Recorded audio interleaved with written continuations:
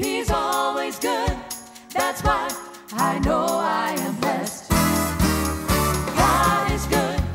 He's always good. He's never anything less. Whoa, God is good. He's always good. That's why I know I am blessed. So great is His goodness. So good, His excellent way. I'm so glad For His loving kindness, so glad to give Him all my praise. God is good.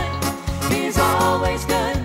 He's never anything less. Whoa, God is good. He's always good. That's why I know I am blessed. I'm blessed, oh so blessed. There's peace beyond understanding. There's love flooding my soul. there's joy everlasting. The half has never yet been told. God is good. He's always good. He's never anything less. Whoa, God is good. He's always good. That's why I know I am blessed. God is good. He's so good. God is good. He's always good. He's never anything less. Whoa, God is good. He's always good. That's why I know I am blessed. God is good. He's always good. He's never anything less. Whoa, God is good. He's always good. That's why I know I am blessed. Oh, God is good. I know He's there all the time. He's so good. He's such a friend of mine. God is good. He's always good. That's why I know I am blessed.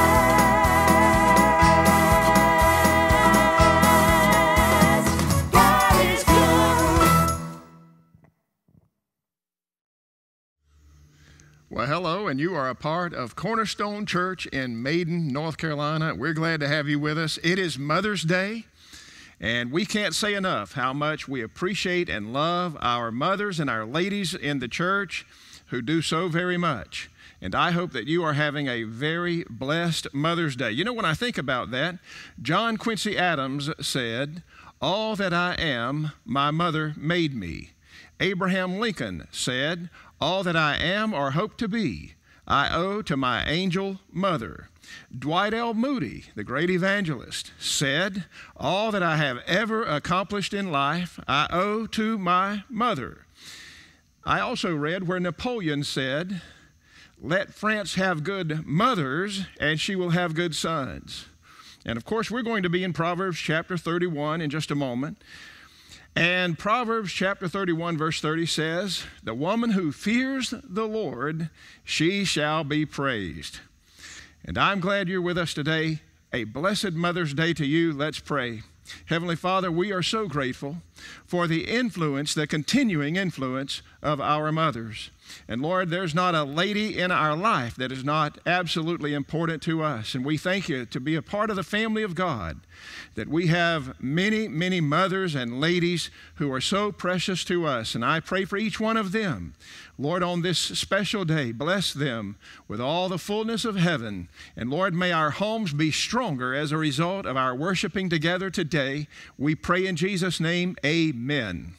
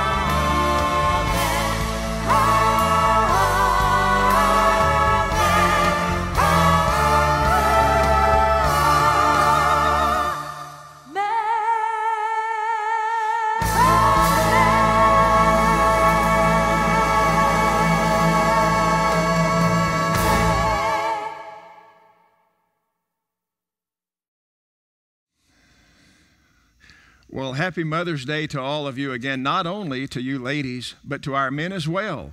This is a day where we talk about the goal and the importance and the influence of our mothers, of our wives, and we can't really, in words, say how important they are to us. In fact, our first and most influential teacher is our mother. And we're so grateful that God has blessed us with mothers. We can say this for absolute certainty. Every person has a mother.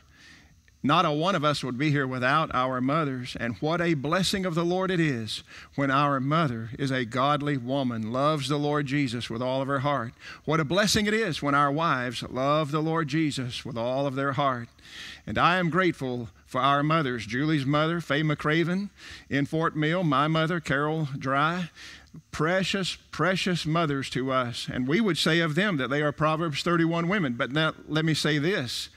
There's not any mother who is perfect. They'd be the first to tell you that. There's not any husband who is perfect. This is a goal for us to reach toward. In fact, when Lemuel, verse 1 of chapter 31 of Proverbs, when Lemuel writes Proverbs 31, he says in verse 10, who can find a woman like this? Who can find a lady like this? Many believe that Lemuel was in fact Solomon and that he was writing about his mother Bathsheba, that Lemuel was her pet name for Solomon. If so, the word Lemuel literally means for God or consecrated to God. But as Lemuel is writing perhaps about his mother Bathsheba, notice in verse 10 he says, who can find someone like this? So this is a goal for us to reach to. Sometimes we can talk about a Proverbs 31 person and almost immediately we begin to think, well, nobody can reach that high goal. And that's true. None of us is perfect. But this is a goal for us to reach to. Let me say something else about that. When he asks in verse 10, who can find someone like this, that would include singles as well. That would include singles. Listen, second only to trusting Jesus as Lord and Savior is that person we spend our life with, that person we ask to be our wife, that person we agree to be our husband.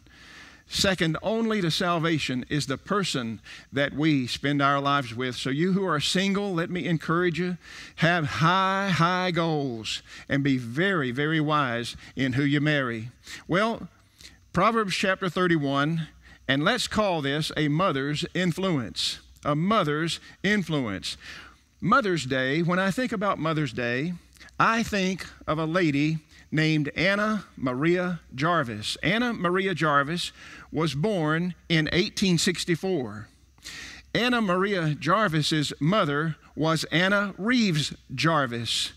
And Anna Reeves Jarvis ultimately had 13 children, 4 of whom made it into adulthood. And one of those 4 was Anna Maria Jarvis. She is credited with starting Mother's Day. Anna Maria Jarvis's mother died on May the 9th, 1905. On the next day, which happened to be May the 10th, 1905, they had the funeral for Anna Reeves Jarvis, Anna Maria Jarvis's mother. At that church, which was the Andrews Methodist Episcopal Church in Grafton, West Virginia, when they had that funeral for her mother, she gave everybody in the congregation a white carnation because it was her mother's favorite flower. Anna Maria Jarvis then began a letter writing campaign to establish a day to honor mothers.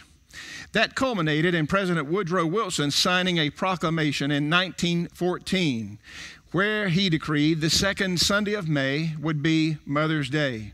Now let me briefly mention the rest about Anna Maria Jarvis. Anna Maria Jarvis herself never became a mother. Isn't that interesting? She had a disastrous love affair while she was still young and turned her back on all men. She became disillusioned about the commercialization of Mother's Day and spent her final years actually in seclusion where she refused to see anybody. On the Mother's Day before she died, a reporter dressed as a package deliverer managed to see Miss Jarvis, where she said to him she was sorry she ever started Mother's Day. Isn't that tragic? Well, we're not sorry she started Mother's Day. We are glad she did. It gives us an opportunity to say how much we love and are so grateful for our mothers and our wives. Now, let me say one other thing before we get into Proverbs 31. There are a number of you, your sainted mothers, gone on to heaven. And on Mother's Day, you are reminded of all of these precious memories. Isn't that wonderful? But isn't it even more wonderful that because of what Jesus has done for us, we will see each other again one day, and I believe that soon. I am so grateful for eternal life in Jesus Christ our Lord.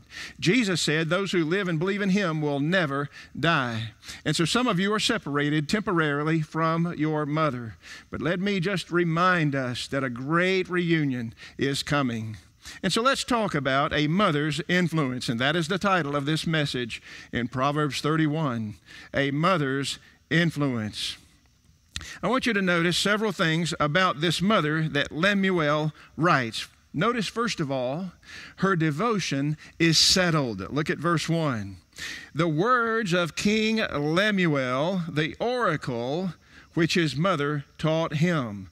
As I say, Lemuel literally means consecrated to God. She has given him a nickname of consecrated to God. But then notice in verse 2, she calls him the son of my vows. That, of course, you can't read that without thinking about 1 Samuel chapter 1 and Hannah when she made a vow to the Lord. And so Lemuel, writing about his mother, she not only named him consecrated to God, nicknamed him that, but she said, son of my vows. But notice also in verse 26, it says she opens her mouth in wisdom. Notice in verse 30, a woman who fears the Lord, she shall be praised.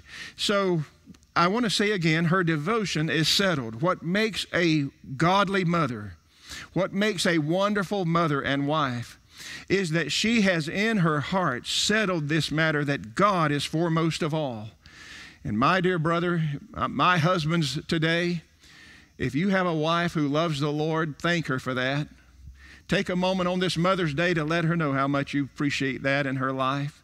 Her first devotion must be to the Lord Jesus Christ. If she is firstly devoted to the Lord Jesus, she can be rightly devoted to you, as she ought to be.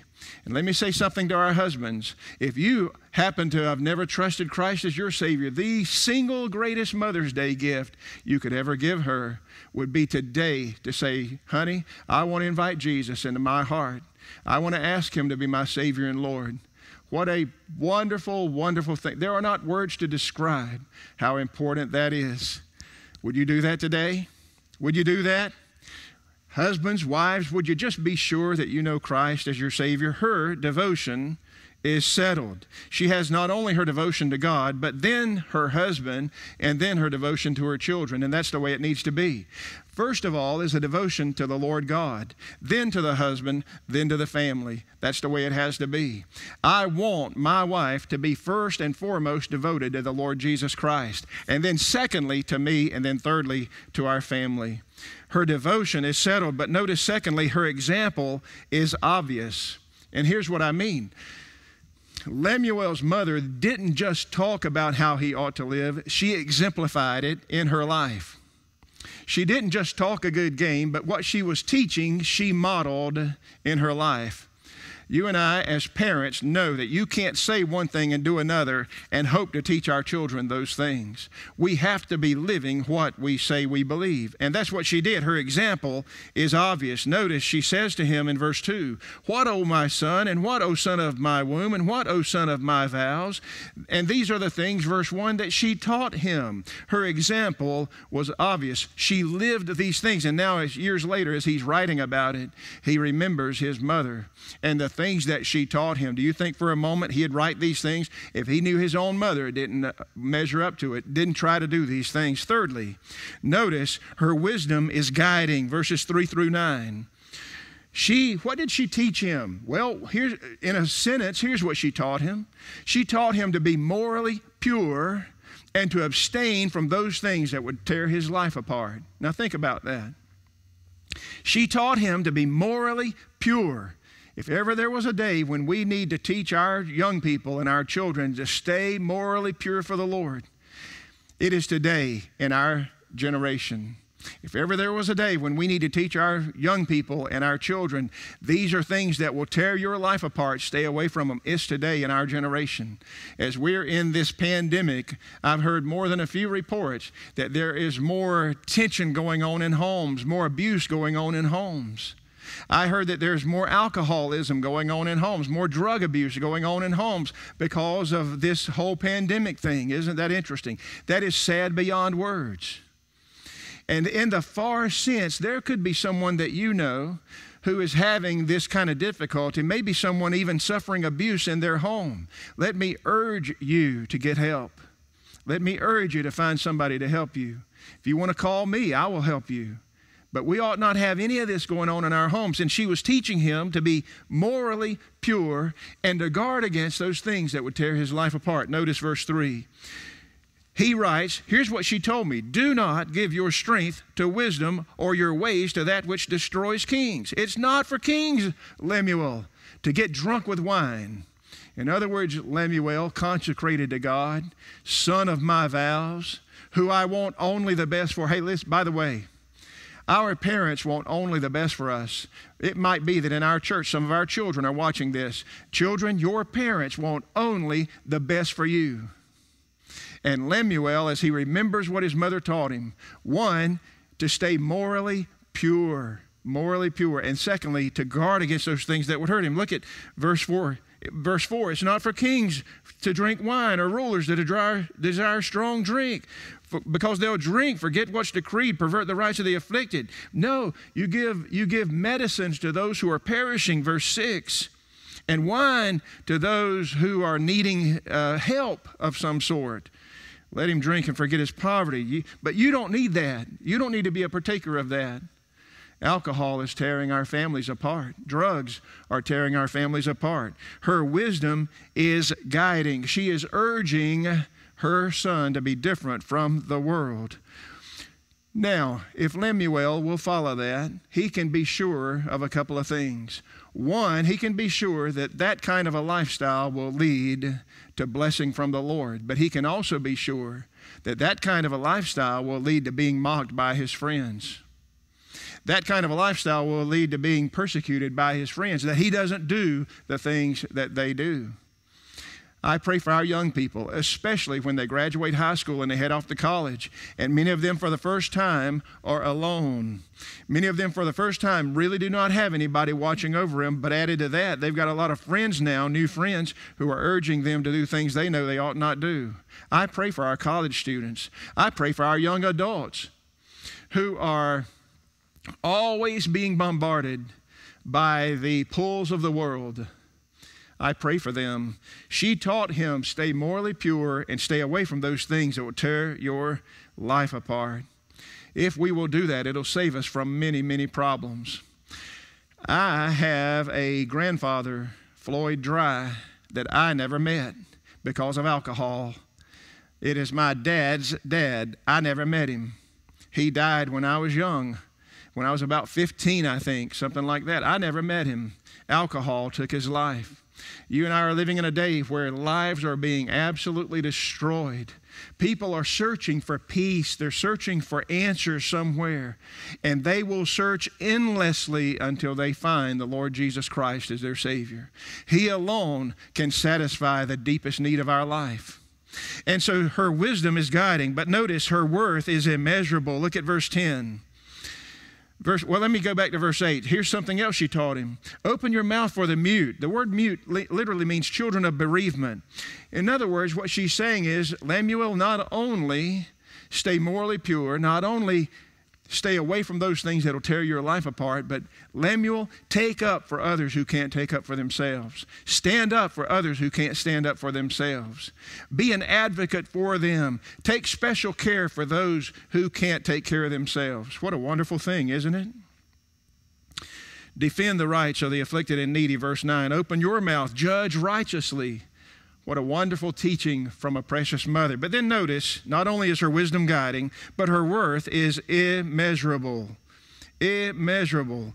Who, verse 10, an excellent wife, who can find? An excellent wife. The Hebrew word, if you care to know it, is Chail, C-H-A-I-L, and it literally means brave or strenuous or good.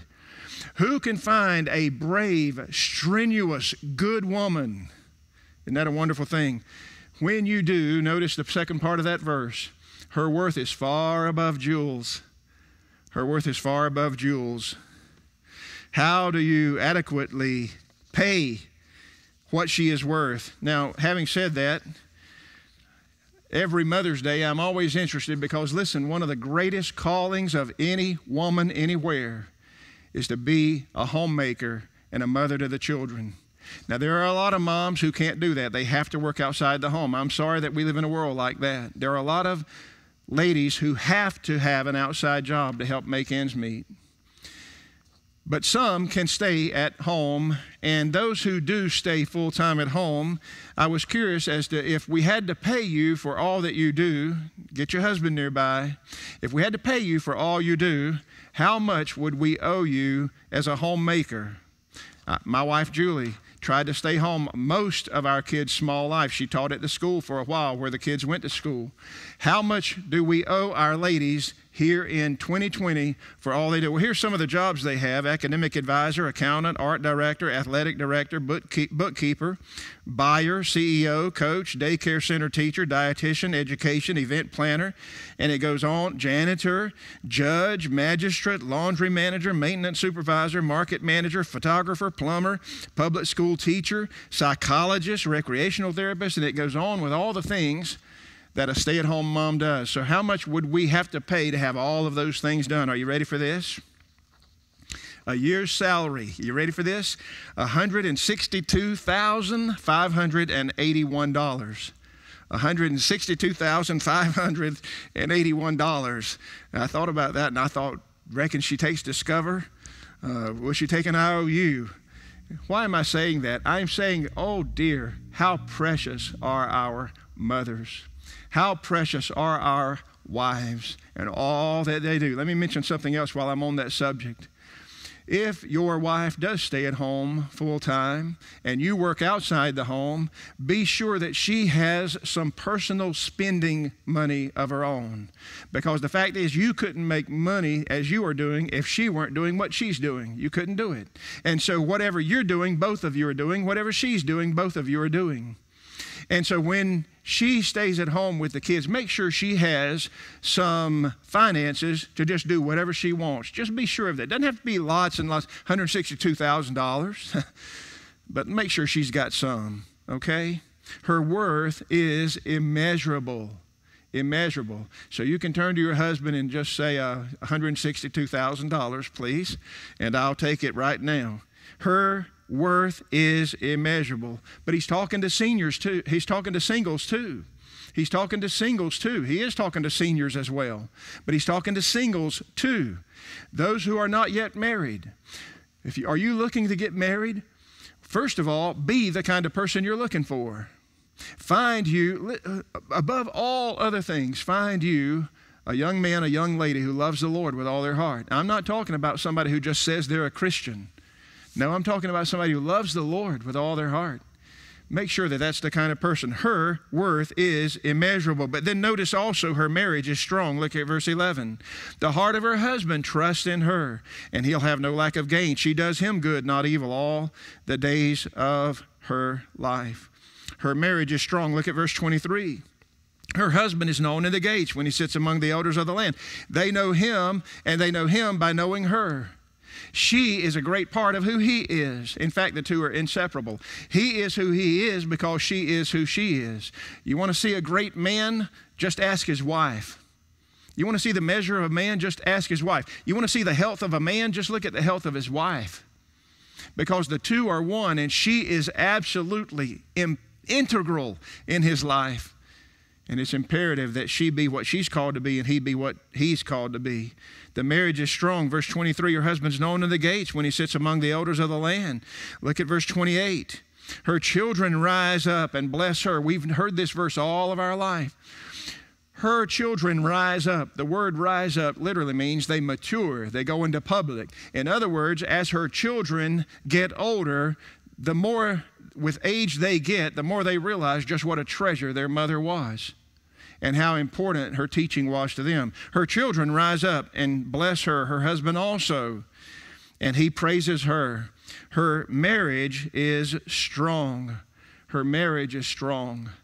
You and I are living in a day today where there are a lot of marriages that are not strong. There are a lot of marriages having problems. So let me just say something to you right this moment. Let's, whatever we need to do right this moment, just stop and say, Lord, what do I need to do? Me, not her. What do I need to do to make my marriage more of what it ought to be? And I pray for all of you. I pray that both husband and wife love the Lord. When one does and one does not, that creates a lot of barriers in their relationship. And I can tell you this, I have talked to a lot of men and women. And so whether you are the wife or the husband who is saved and you have a spouse who is not, let me guarantee you, unsaved one, that the saved one would love no better gift in the world than for you to give your life to the Lord. Her marriage is strong, but then notice her work is tireless. Look at verses 13 through 19. She looks for wool and flax, works with her hands and delight. In other words, she is a joy to work with. She is a joy to work for. She is a joy to work over. She works with delight. A Christian employee ought to be unlike any other employee. A Christian employee ought to be a delight to everybody who knows him or her. She works with delight. She's like merchant ships. She brings her food from afar. She rises while it's still night, gives food to her household, portions to her maidens. Portions literally means allowances. She gives the allowances to her maidens. She considers a field and buys it. From her earnings, she plants a vineyard. She girds herself with strength, makes her arms strong, senses her gain is good. Her lamp doesn't go out at night. In other words, she works until the job is done, whatever the job might be. You that have small children know what it's like for the lamp not to go out at night. When during the middle of the night, this one or that one's crying or needing something. Oh dear, what a treasure you are. Once in a while, we were able to keep our grandchildren, and I am so grateful for Julie because a lot of times the lamp doesn't go out at night, and she's taking care of them. I am so grateful for her. Her work is tireless, but then notice this, her care is expressed. Look at verse 20. She extends her hands to the poor. She stretches out her hands to the needy. She's not just watching out for herself, but she's always cognizant, always aware of the people who are around her. And what are they needing and how can I help them? Isn't that a wonderful thing? That's what a Christian does. That's what it means to be a part of the family of God, by the way. That's what makes the family of God so absolutely marvelous, is that we just love each other. I am so grateful to be a part of Cornerstone Church. We have people just like that. Our entire church, just like that. Her care is expressed. But then let me say this. Her modesty is honoring. Let's not miss that. Her modesty is honoring. Look at verse 22. She makes coverings for herself. Her covering is fine linen and purple. Her husband is known in the gates. In other words, as Lemuel writes about what his mother taught him, she is a modest lady. She knows how to dress properly. You and I are living in a day, do we really need to say much about it, where it's almost impossible to find modest clothing anymore? What a beautiful thing is a modest young lady, a modest lady, a modest mother. Her modesty is honoring to the Lord. You see, how we dress says something about our faith in the Lord. How we dress says something about what's important in our lives. You and I are living in a day where not much of that is happening, actually. Her modesty is honoring. But then notice her reputation is acknowledged. Look at verse 28. In verse 28 it says, her children rise up and bless her, her husband also, and he praises her, saying, many daughters have done nobly, but you excel them all. Her reputation is acknowledged. Now, I could have gone through these other verses, but I want to bring this to a close. And I want to say, not only is her modesty honoring, her reputation is acknowledged, and modesty has a part of that. Her reputation is one that honors the Lord. When her name comes up in conversation, it is always in a good sense. When her husband's name comes up in a conversation, it is to think of a man who honors the Lord, loves the Lord. Her reputation is acknowledged, and by the way, notice it's acknowledged by those who know her the best in verses 28 and 29. It's her children who rise up and call her blessed. But not only them, her husband also. Now notice verse 29. He says of her, many daughters have done nobly, but you excel them all. He is praising her. Now listen, he's praising her, and not just on Mother's Day. Not just on Mother's Day, but he's praising her all through the year. He is aware of what a blessing he has in her all through the year. Her reputation is acknowledged. I read a joke some time ago, and it went like this. A 4-year-old and a 6-year-old presented their mother a house plant that they had used their own money to buy. The older of the two children said with a sad face, "There was a bouquet we wanted to give you. It was really pretty, but it was too expensive, and it had a ribbon around it that said, 'Rest in peace.' And we wanted to give that to you because you're always talking about how you'd like a little peace and rest."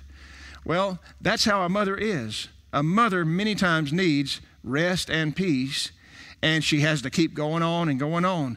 But her reputation is known by all, and especially by her children as they grow up. As our children grow up, they begin to realize just the kind of man and woman their father and mother are. Some of us are grateful to have our father and our mother still alive. Some of us are grateful to have our husband, our wife still alive. Some do not have that. Some, theirs have gone on to be with the Lord. But whatever the case, let us so live that when our children think about us, when our spouse thinks about us, it's always a good thought. Lastly, her reward, don't miss this. Her reward is certain.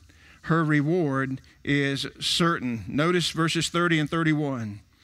Charm is deceitful and beauty is vain. I want to stop there and say some, that's all they care about.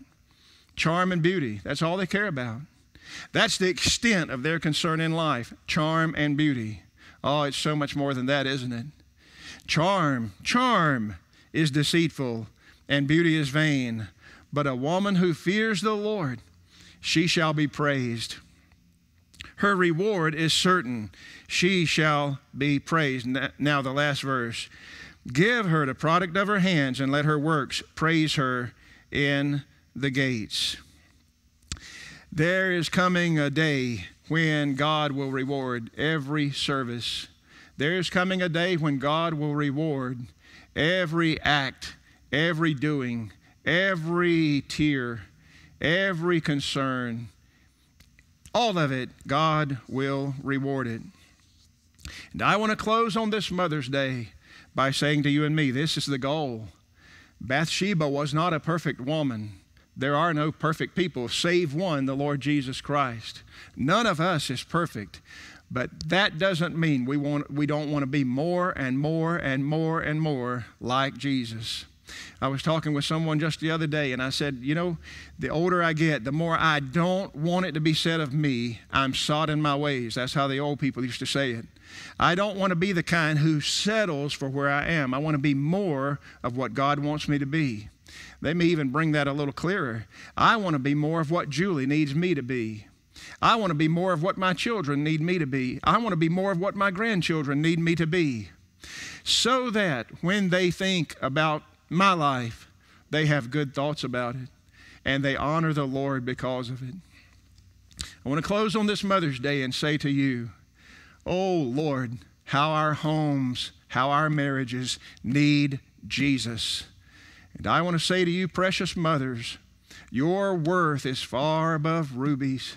You are a blessing to us beyond words to describe, and we are so grateful to God for you. And I want to say to our marriages, if you love the Lord with all your heart, then God will certainly bless you for it.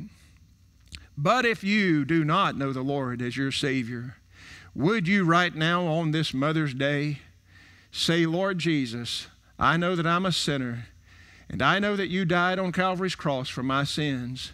And Lord, I don't want to live according to my own wisdom. I don't want to live by what pleases me. I need something greater than that in life. But more than that, I need my sins forgiven.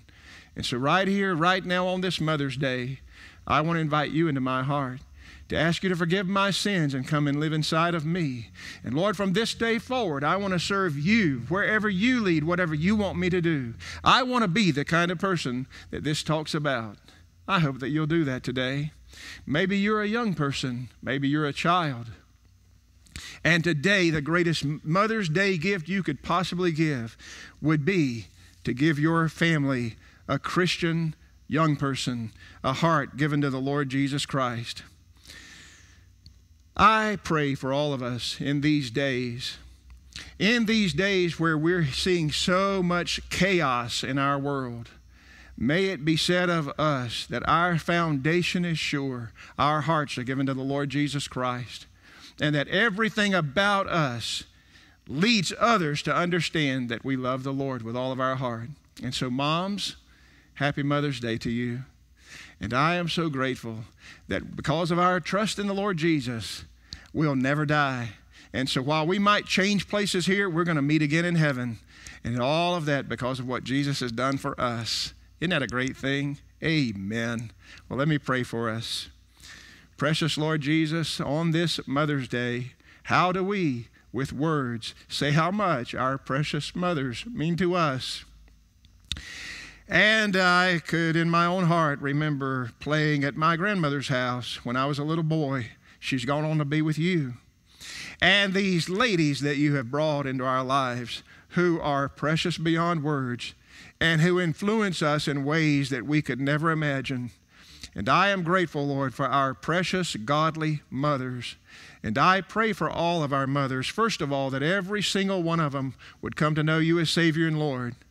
And then I pray for their husbands if they are married. If they're looking to get married, I pray that the one they're looking to marry is an absolutely committed Christian, loving the Lord Jesus. But I pray for our husbands, Lord.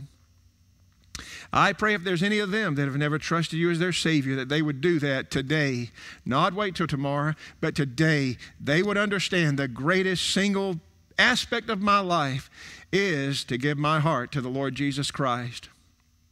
And I pray our world over on this Mother's Day, do in our hearts and in our lives as only you can do.